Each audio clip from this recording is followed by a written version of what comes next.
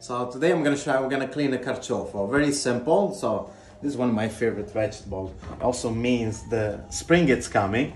So we have the artichokes. I think the first things we can do is to trim off the stem. So I quite like the stem, so don't trim off much. So I'll leave a good 1.5 inch stems attached to it. And now we're going to remove the outside leaf. Gentle, because sometimes they have a spine you can pin yourself, pungere.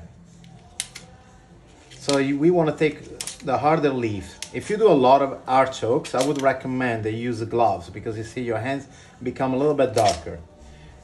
Now, my wife likes when I have a dirty hand. It looks like I work in the land.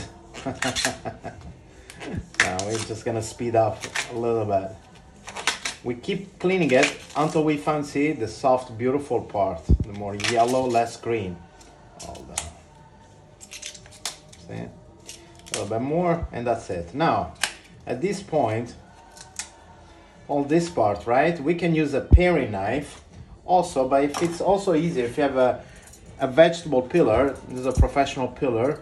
Really slowly, this has got a nice big stem, so we can just peel this part off. That's a big artichokes too.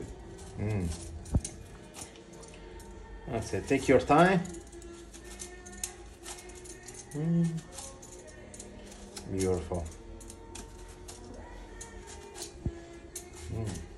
A good test sometimes to see if they're sweet too. As also, sometimes I eat some part of the stem as well. This is good. It's not bitter at all. That's it. Now that we have the artichokes, we're going to trim off the green part, which is really lots of fiber, so it's really chewy. You want to be able to eat all this part. So we're just gonna trim it off right here. Give a nice little cut. Now we're going to eliminate la barba, we call it in Italian, so the hair inside the artichoke. So we can just cut these artichokes in half.